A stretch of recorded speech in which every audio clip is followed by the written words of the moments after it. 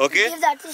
The advantage of this model around a campfire is that once it begins to light, okay, it will light for a long time. It will light here on the top and it will fall inwards. If you're sitting around the campfire, it will not fall on you.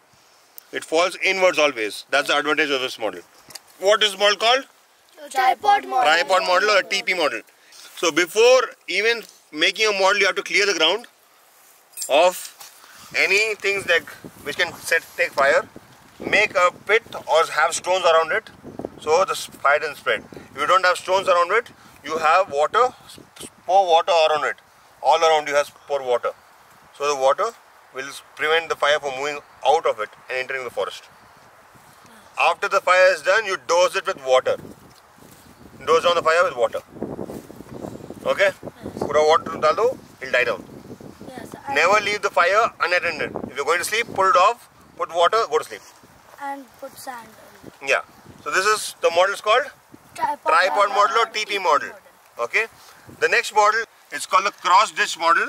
You have tinder and kindling in the middle here, and this is the main fuel. Okay. And you have your utensil on this.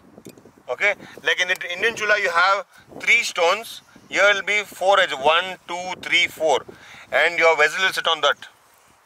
This is a very small model.